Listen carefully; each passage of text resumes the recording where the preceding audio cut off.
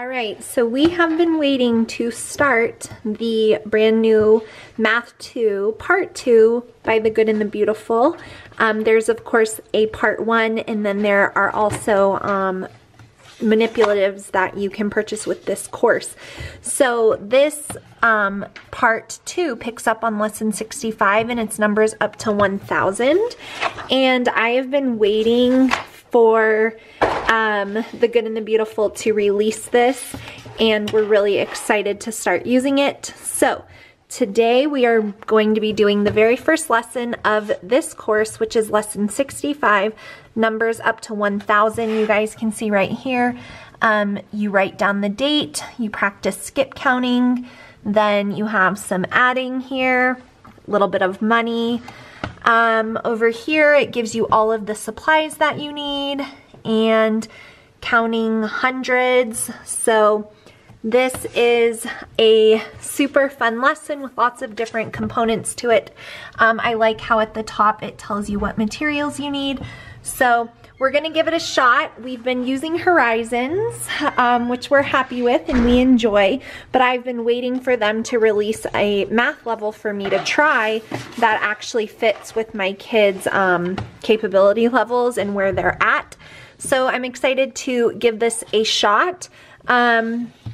We actually do not have the manipulative box yet, so that might be kind of a challenge for us to do, but we're gonna go ahead and give it a try. The connect the dots and counting. She loves connect the dots, so she's really excited about that. So we're gonna start here with lesson 65 for the very first lesson of level 2. 374, 375, 376, 377, 378, 379, 300, and 80, 381, 382, 383, 384, 385, 386, 387, 388, 389, 390, 391, 392, 393, 394, 397. Thousands of tulips. The sun shone down, warming Emma as she skipped along the rows of tulips. The flowers seemed to go on and on and on as far as the eye could see, like a beautiful blanket wrapping and warming the earth below. How many tulips do you think are here? Emma wondered, looking up at her father. How many tulips are here in this tulip farm? Her dad asked, raising his eyebrow. Oh, I'm sure there are probably a few thousand tulips here. Wow, Emma whispered to herself. She wasn't quite sure how much 1,000 was, but okay, without using your fingers. What's you can count in your head, but not on your fingers. So what's 4 plus 5? 9. You know, so on here, if you know, what's 8 plus 8? Do you remember what 8 plus 8 is? What's that? 16. Well, 7 is only 1 less than another 8. So if you know 8 plus 8 is 16, then what's that? 15. Good. See how you can do that in your head? Do you know what 6 plus 6 is? Yeah. What is it? 6 plus 6 is 8. Wait, 12. 12. So if 5 is 1 less than 6, what is that answer going to be? 11. Good. And how about, do you remember 4 plus 4? What's that? 8. Good. And 3 is 1 less than 4, so 7. good job. Okay, now do you know 7 plus 7? 14. And 6 is 1 less than 14, or 7, so what would that be? 13. Very, very good. See how you can do that? So if you add your doubles, like 7 plus 7, and then you take away 1, then you can do that in your head, which is much faster than counting all of our fingers. Okay, can you count this money right here? So see the $10 bill? So 10 and 5 is how much? 15. Good, and then 1 more. 16 and 1. 17. So write 17 for the dollars part.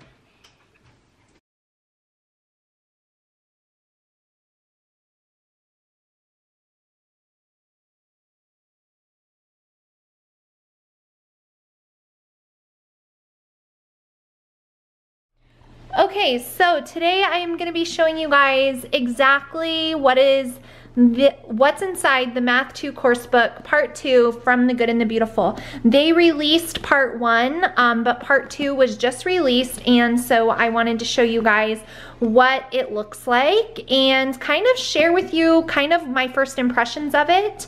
As you know, we have been tried and true Horizons math users as well as teaching textbooks. Those are my 2 math programs that I have used in my homeschooling journey up until this point. So I was incredibly excited to get part 2 of the course book. I do want to quickly point out that there is a part 1, and there is also a box of like manipulative type items that you do need to work on this course. But I have just the book here to show you guys. So I want to quickly show you at the beginning. It tells you everything that you're going to need for every lesson ahead of time. So that is really, really nice. So that way you're never caught off guard. The box is called the Math Activity Box. So you always need to have that. So right away, here are the things that are popping out to me. This course picks up at lesson 65, and at the top it always has the materials again for you.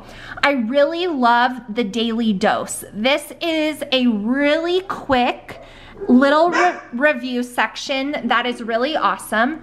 Now the next thing that I really, really like besides this little daily dose is that the lesson, if you just take a quick glance at it, it can seem kind of long, but it really is kind of abbreviated. Like if you just take the time to read over this, you're going through things very quickly. So don't let like the fact that it's a couple of pages freak you out.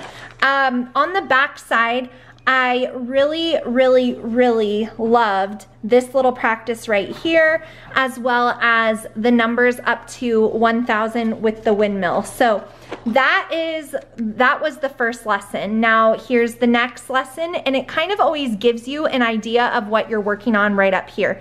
I love that there is scripture reference in this. Jesus feeds thousands. I love that because nothing is separate from him, and it has the scripture reference right down here. So again, those little daily dose activities I really think are fantastic. And then I just love the variety of it all. So this is like a little puzzle to solve. It's a bonus activity.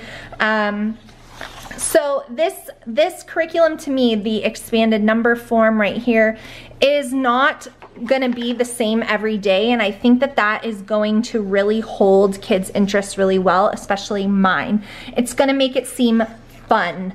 So down here, like comparing the tulip fields by looking at them, I just really like the color of it. Like, look how fun these sheets are. I love the variety of it, the spider's web. I love that every lesson has different things in it, but it also has review. So, you know, adding and subtracting tens and hundreds. It's just really great. I like how it is also scripted.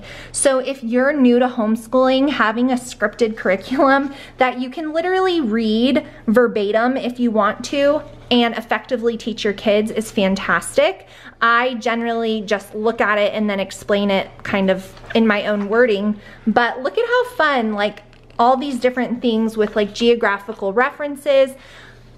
I just knew that it would be beautiful. Here's measuring lines. That looks like a lot of fun. I'm just flipping through tens and hundreds. It also gives the answers upside down. So fruit salad fractions are in here. Measurings with cups, teaspoons, tablespoons, mental math, making 100. I really like that they have the mental math component.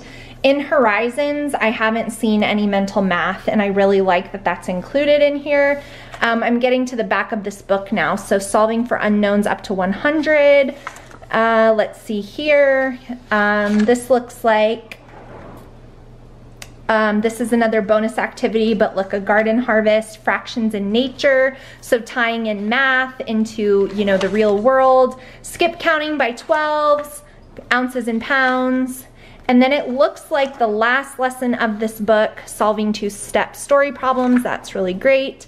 Then you have your section assessment at the end. So it looks like the final assessment is back there as well. And what else do we have here? A little bit more of that final assessment and the little sheets that you'd probably utilize throughout in the appendix. So it looks like part 2 of this curriculum finishes on lesson number 124. So there's about 60 lessons in part 2. So that is just a quick glance, as well as kind of like my first opinions on the part 2 curriculum for Math 2 from The Good and the Beautiful, written by Mindy Eldridge, Shaylin Engel, Ashlee Budd, and Amber. She actually has a YouTube channel. I'll link you to it. She's a friend of mine. So I love this course. I'm really excited to have it. My daughter is having fun with it, and I know a lot of you guys are gonna say, so are you stopping using Horizons, or what are you gonna do? So I'm gonna have her finish her Horizons book that she was in, and then we're gonna work through this because it's just beautiful and it's fun. And she was already almost done with her 2nd grade level anyway, so this will be a nice thing to kind of hold us over. And then in her 3rd grade year, we'll decide math then. But that's my plan for this. So thank you guys so much for watching. I hope this video helps you. If you have Math 2, let me know how you're liking it. Give me a thumbs up before you go, and I will see you all in my next video really soon. Thanks for watching.